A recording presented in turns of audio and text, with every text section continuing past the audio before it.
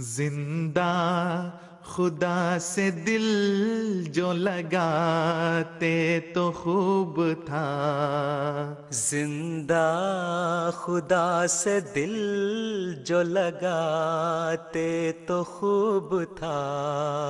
मुर्दा बुतों से जान, मुर्दा बुतों से जान छुड़ाते तो खूब था। Right, let's get started. So can I request Shareh Sikanda for Tilawat, please? Assalamu alaikum. Welcome, salam. أعوذ بالله من الشيطان الرجيم.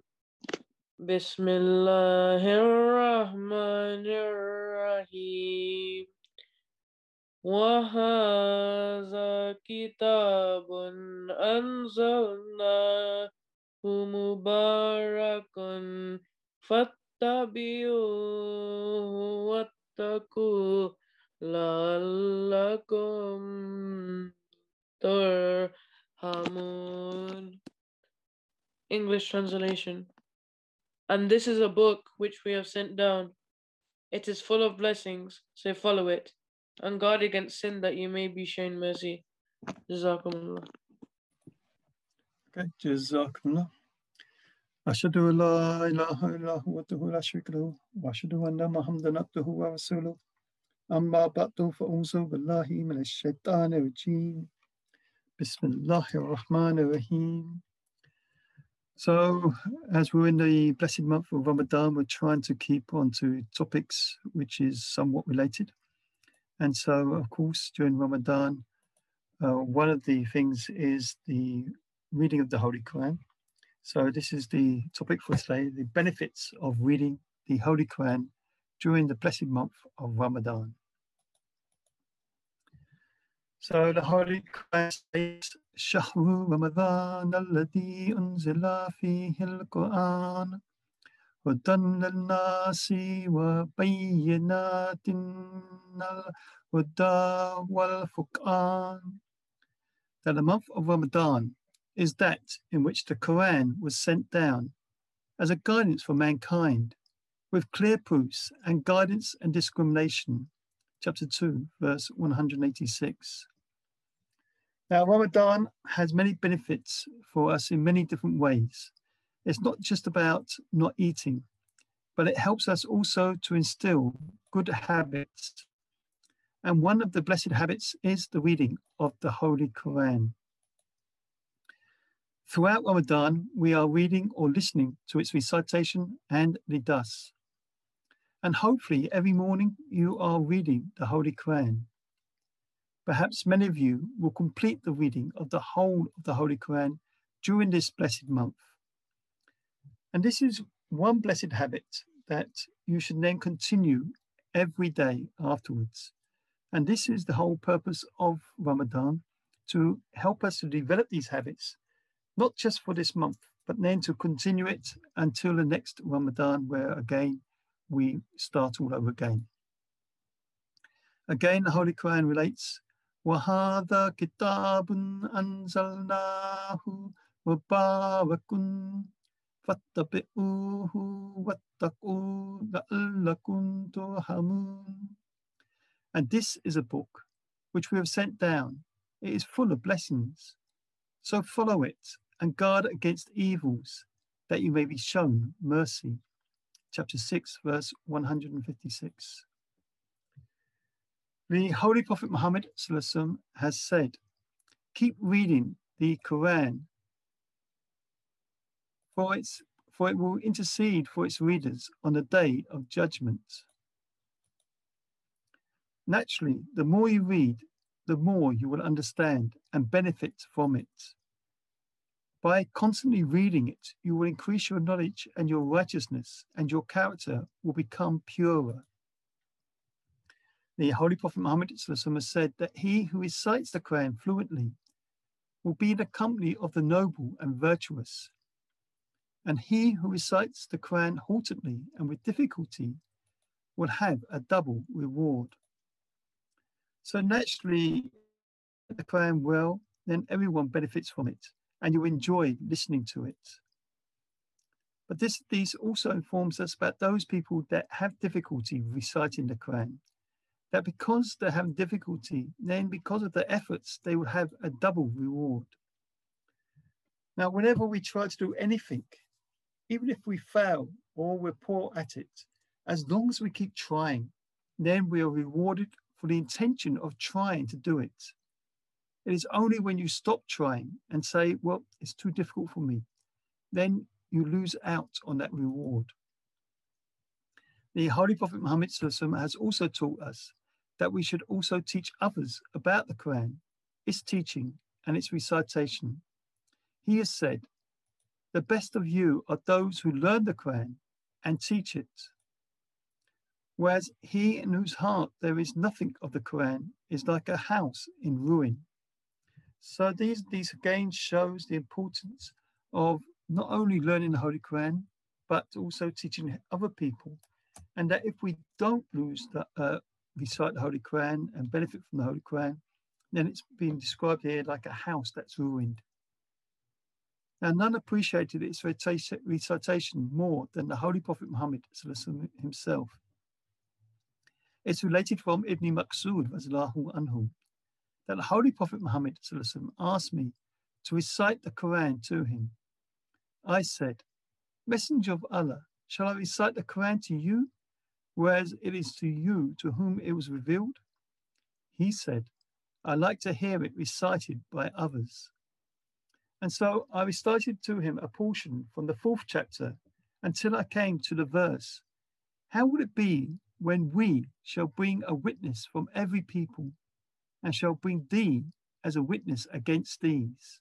Chapter 4, verse 42. At this point, the Holy Prophet Muhammad said, that is enough for now.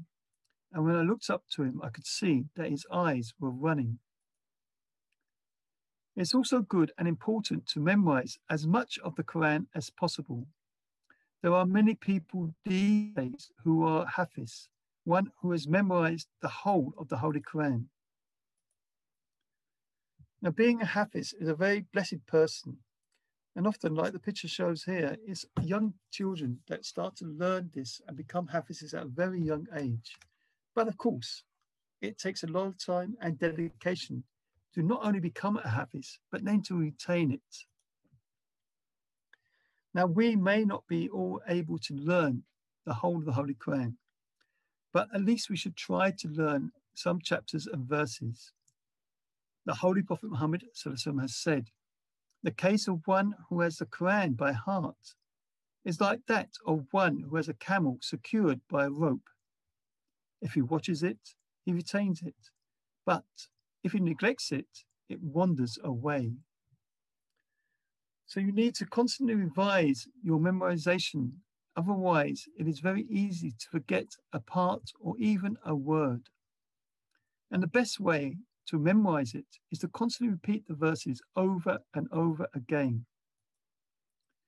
Now, the Arabs and many people from the subcontinent have terrific memories and find it easy to memorize. But in this country, we're taught in a different way. In schools, they teach you to question and to seek an answer and not just to memorize the answer. Therefore, people growing up in this country will find it more difficult to memorize. But once you tune your mind to memorization, it becomes easier. Now, I remember when I was in Pakistan being taught, I was driving my teachers crazy because I was constantly questioning, and it came natural to me because that's the way we do it in the West. Whereas, of course, in Pakistan and many countries like this, they will just memorize. And sometimes even they don't even turn to the page, they memorize the whole page before they get to it. So this is a beauty, but once you tune your mind into it, you too can be like that. There are some special chapters and verses which will benefit you if you memorize them. This is something which should be familiar from you. It's the oldest Holy Quran, which is found in Birmingham. Abu Sayyid anhu relates that the Holy Prophet Muhammad said to me, shall I tell you before you go out of the mosque, which is the greatest chapter of the Holy Quran? and then he took my hand. When we were about to issue forth from the mosque, I said to him, Messenger of Allah, you told me that you would tell me which is the greatest chapter of the Holy Quran. He answered, the opening chapter, which contains the 7 oft-repeated verses and the great Quran, which has been bestowed upon me. Here in the picture, it's calligraphy and beautifully done of the 7 verses of Surah Fatiha. Now, Surah Fatiha is known as the mother of the Quran, as the 7 verses contain the essence of the whole message of the Holy Quran. These 7 oft-repeated verses means that it helps fulfill all of our spiritual needs of man. And these 7 oft-repeated verses were mentioned as a prophecy in the Holy Bible. So again, this is a picture of the Surah Fatiha, and again in calligraphy way. Abu Sayyid Qutbi was the one who relates that the Holy Prophet Muhammad said concerning recitation of Surah Al-Ikhlas, chapter 112, by him in whose hands is my life, it is equal to the recitation of 1/3 of the Quran. So he said that, would any of you find it burdensome to recite 1/3 of the Quran in a course of one night?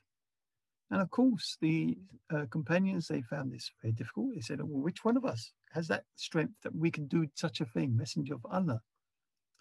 And so the Holy Prophet replied that Surah Ikhlas is equal to 1/3 of the Quran. Surah Ikhlas explains beautifully the essence of God and all about his oneness. So again, here's calligraphy of Surah Ikhlas. Anas who relates that a man said to the Holy Prophet Muhammad, Messenger of Allah, I love Surah Ikhlas. He told him, love of it will admit you into paradise. The Holy Prophet has explained what we should do if we become concerned or we're frightened. Abu Sayyid Khudri was the one who relates that the Holy Prophet Muhammad used to seek protection against the jinn and the evil eye till Surahs Al-Falaq and Al-Nas were revealed. After they were revealed, he took to them and discarded everything besides them.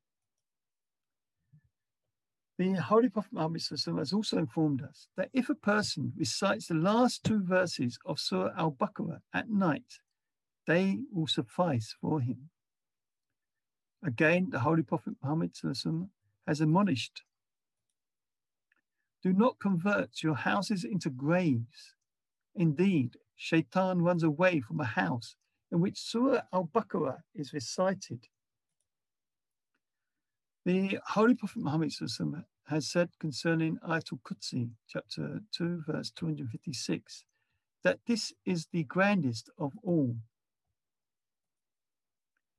He has also said that if you recite it when you go to bed, it will be a guardian over you on behalf of Allah, and Shaitan will not be able to approach you until morning. So again, this is a calligraphy of Ayatul Qudsi, and it's a good practice to recite Ayatul Qudsi, Surah Falaq, and Surah An-Nas, and Surah Ikhlas before you go to bed. The Holy Prophet Muhammad has also informed us that he who commits to memory the first 10 verses of Surah Al-Kahf, chapter 18, will be secure against the Antichrist. In one version, it's the last 10 verses of Surah Al-Kahf.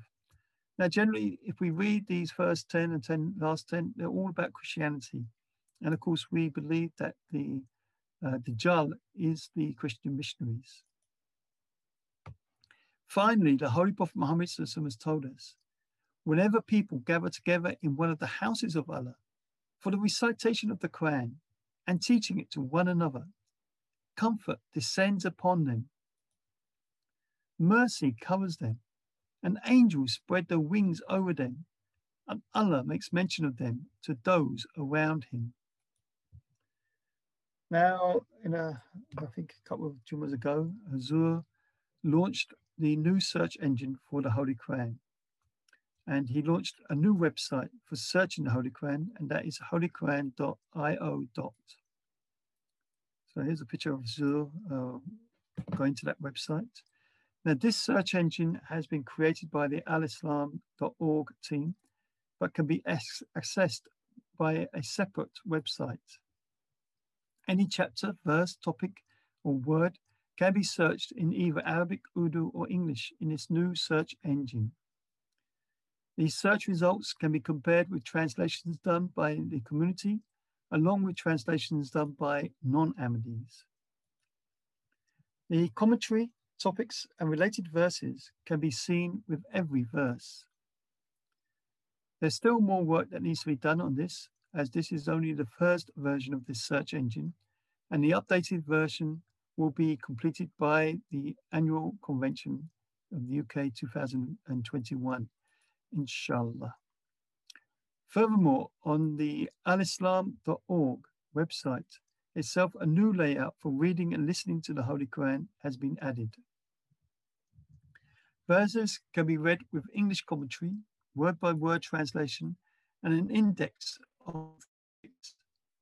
Our beloved Hazur, may Allah always be his helper, prayed that this project becomes a means of spreading the beautiful teachings of the Holy Quran throughout the world, and that members of the community may also be able to benefit from this. Now, there's a bit more, but I thought I'd stop here and give a chance for anyone that wants to ask any questions, make any comments, either on today's topic or anything really to do with Ramadan. If not, we'll continue with a bit more. Any questions, any comments, anybody? There's no comments on the chat at the moment. If anyone would like to drop any comments on the chat, you're more welcome to, or you can also, open your mic, and it is a discussion, so please do, we've got a hand up from Samir Ahmed Sam, I'm guessing. Okay, yes, Samir. Assalamu alaikum warahmatullah. Welcome, Islam. I just wanted to share about one of the hadiths that you mentioned, that Surah Ikhlas constitutes 1/3 of the Holy Quran. I was listening to one of the dars by Hazrat Khalifatul Masih Rabi, and he mentioned that it does not mean that reciting Surah Ikhlas for 3 times is equal to 1 Quran. It's actually Hazrat Khalifatul Masih Awwal who has, he referred to Hazrat Khalifatul Masih Awwals, and that was very good point that Hazrat Khalifatul Masih Awwal had made, that actually Quranic Kareem, Hazrat Khalifatul Masih Awwal divided Quranic Kareem in 3 different subjects, and one of that is the Tawheed of Allah Ta'ala, and praise of Allah Ta'ala. So he says that 1/3 of Quranic Kareem is comprises of the Tawheed of Allah Ta'ala, and this, since Surah Ikhlas refers to that, so that is why we can say that it is equal to 1/3 of that. So it is also one of the points in there. Yes, Jazakallah for that. Of course, any portion of the Quran is not just reciting it, it's acting upon it as well. And this, as you said about Tawheed, it's a very beautiful ayat, as there are many others, but it beautifully explains about the Tawheed of Allah. And not that we're trying to find a shortcut that, as you said, reciting it 3 times. The first time I heard that one, actually. No, obviously we should be continuously reciting the Holy Quran, and these are not shortcuts as such. They're just showing the blessings, and that's what it's trying to get across, the great blessings of this Quran. Okay, Hakeem, you want to say something? Your mic is on. No, okay. Right, anybody else got anything they want to say, or should we move on? You can always come back, it's not a problem. Okay, I'm going to take that as we're moving on. Right, so the next bit I was a bit hesitant because obviously it's Ramadan, but I thought, okay, well, it's a Tabligh class, so we should cover something there, not just Tabligh. So this is on, has verses of the Holy Quran been abrogated. So the Holy Quran states, "Ma nansakh min ayatin aw nunsiha nati bi khairin minha aw mithliha alam ta'lam anna Allaha ala kulli shay'in qadir." Whatever sign we whatever sign we abrogate or cause to be forgotten, we bring one better than that, or the like thereof. Dost thou not know that Allah has the power to do all that He wills? Chapter 2, verse 107. So here some Muslims and some other people, they say that this is relating to the Holy Quran and that verses of the Holy Quran has been abrogated or made to be forgotten. Right, well, I just said that. So the thing is that if this is true, this is what the Muslim commentators are saying, that some of the verses of the Holy Quran has been abrogated by other verses, then what does it mean? And this is what we should think about. Which verses are correct and which have been abrogated? So the thing is that we can't then say that the Holy Quran, is a perfect book, when obviously, if this is the case, that some verses have been abrogated, have been rejected, then it's not perfect at all. Abrogating means that that verse is no longer needed, it's useless. So it means that Allah has now thought of all these verses and sent these verses, but then thought, okay, that one's no good now. I'm going to bring a different verse. And so how many verses and what then is true, what isn't true? So we might as well, if this is the case, we reject the whole of the Holy Quran because it's not perfect after all. It's been changed. So of course, the Jamaat Ahmadiyya, we understand that this is not the case. Actually, these verses talk about the Holy Quran at all. It's talking about the previous scriptures. It is pointed out in these verses, in this verse, that the previous scriptures contain two kinds of commandments. Firstly, those which, owing to the changed conditions of the world, needed to be removed and updated as a universal teaching instead. So we say that the Bible was only for that particular time, that particular people, but we needed a universal teaching for all time. So obviously, the Bible is not meant to be for all mankind, whereas the Holy Quran is. Secondly, those which contain internal truths, which didn't require abrogation, but reminding people of the forgotten truth. So there are some teachings in the previous scriptures which haven't been emphasized, which need to be re-emphasized. And especially like we see today, that the teaching, for instance, of jihad, that we're saying now, the teaching of forgiveness, that needs to be emphasized in this day and age. But the same teaching was there in previous times. It wasn't all about fighting. There is that teaching found in previous teachings as well. So the Holy Quran has emphasized this as well. Therefore, it was necessary, one, to abrogate certain portions and bring in their place newer, better ones, and B, to restore those lost ones. Therefore, Allah abrogated some portions of the old books, replacing them with new and better ones, and reintroducing the missing portions by similar ones. Allah has protected the Holy Quran and ensured its purity and integrity. The Holy Quran, chapter 15, verse 10, relates that verily we ourselves, God has sent down this exaltation, and most certainly we, God, will be its guardian. If the abrogation of any part of the Quran be conceded, the promise about its protection becomes null and void, for it would be impossible to distinguish the abrogated portions from the rest of the book.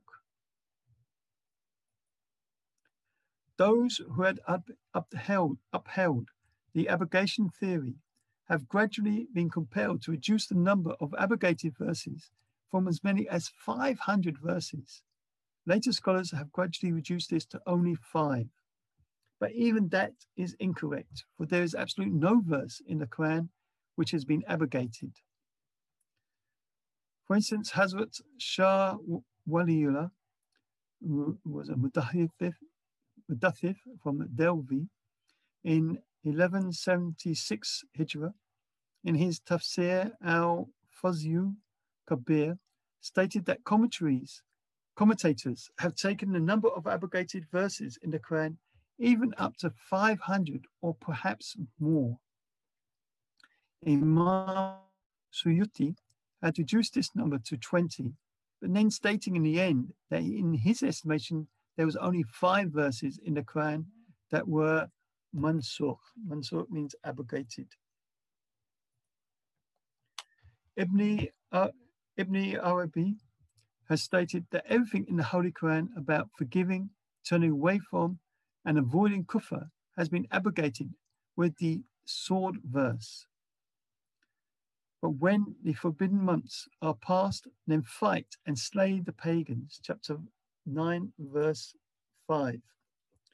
So, obviously, we know in the early history of the Holy Prophet Muhammad, he did not fight. And whilst he was in Mecca, he did not fight.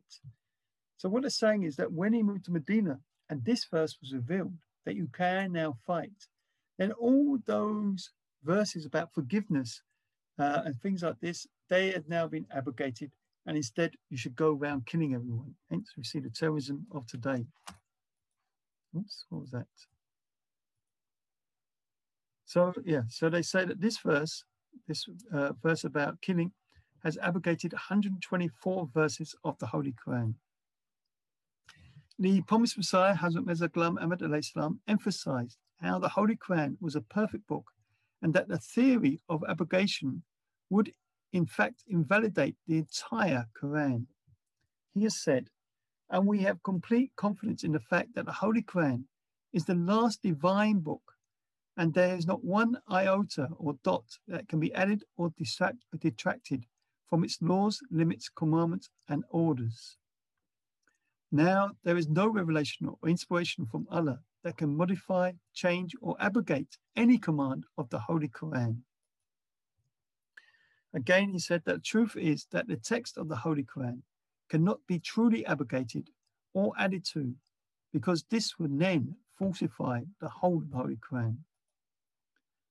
Now, an example of the verses which they claim to have been abrogated are that first, the Muslims were told by God that the intoxicating drinks, alcohol, contain more harm than good. Chapter 2, verse 220. But that was then abrogated with this verse, that then they were commanded not to say their prayers if they were intoxicated. So now this is abrogated that previous verse, chapter 4, verse 40. But both these verses was then abrogated when this verse was revealed, that finally came the commandment to shun this uncleanness altogether. Chapter 5, verse 90. The promised Messiah made it clear that this misunderstanding, by stating that all these verses are made it clear. Oh, sorry, let's say this again. The promised Messiah cleared this misunderstanding by stating that all these verses are still very much relevant today, and none have been abrogated. He said that there are still some good in alcohol. I mean, we can use it for medicine, etc., especially homeopathic medicine, things like this. And we should always perform our prayers in our full senses and not be overpowered by sleep, etc. So it's not just relating to alcohol. Anything, even tiredness, you should be in your full sense and not approach the prayers whilst you are not concentrating properly.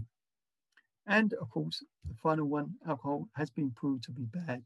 And even nowadays, even in the West here, now they're saying that just have more than one drink, and you can't drink and drive. So this now they've also admitted of the dangers of drinking alcohol. Okay, so now again, we're opening up any questions on that or the previous ones, or any questions on fasting or anything else really.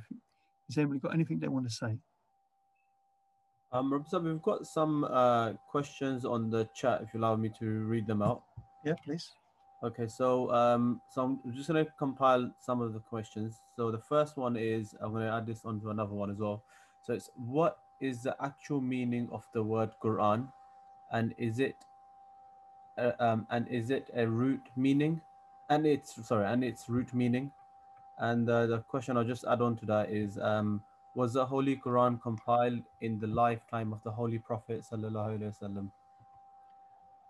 Okay, I'm presuming this may be a child who's asked this question, but anyway, whoever, it's a good question to ask and it's good to know.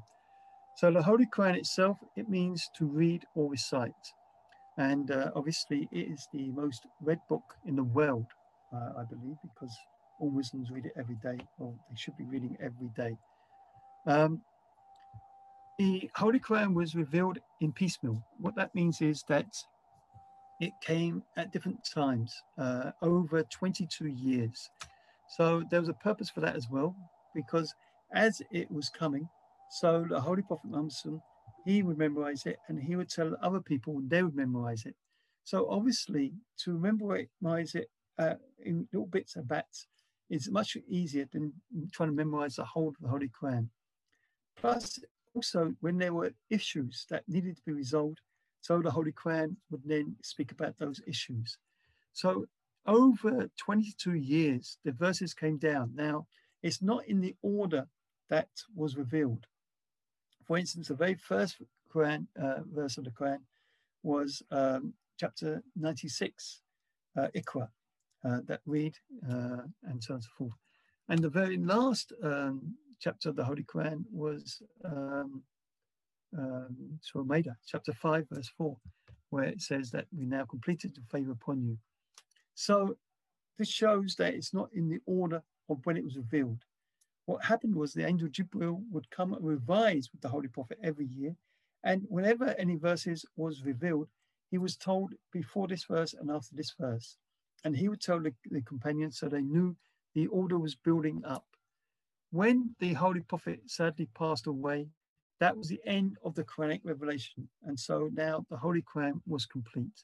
So there was no more Quranic verses after the Holy Prophet. But of course, at that time, it was still only in memorization. It was put in book form in the time of Hazrat Abu Bakr. So I hope that's answered that question for you. Any more? Yeah, there's another question. It's not really relating to the topic that much, but I'll just still ask it. So it says, what is the correct process if you wake up late for suhoor? Right. I mean, obviously, if you've woken up late, then you can't eat your breakfast, so you missed your food. This is why it's good to have some food. And the Holy Prophet said, don't go 24 hours without food. So if you've had food at iftar time or a bit later on, at least you've had some food. But ideally, it's good to get up at the suhoor time to have some food. So if you got up late, then you should begin the fast without food. You shouldn't miss the food. Shouldn't miss the fast, but you can't eat because if you eat, then you've broken the fast. That's all the questions we've got so far. If anyone would like to, unmute yourself and have any questions or comments or anything, please do so. So there's some interesting questions there, and I hope that's given some idea for other people to ask similar questions. I'm sure you do face some during Ramadan. I think everyone's too hungry. They're waiting for the fast to break. No more questions? No, not at the moment. Nothing which has come through. I mean, it's such a vast topic that we all can relate to it in some form of way. Well, this is why I want to give some more time for question and answers because I thought more questions would come during Ramadan, and so that's why I kept the talk a bit shorter than normal. But I was wrong. So, I mean, it's the last chance. Otherwise, we'll finish, and you can look forward to having some food soon. Okay, right. Then, if there's no more questions, then let's finish it there. And please join me in silent prayer. Okay, Bismillah.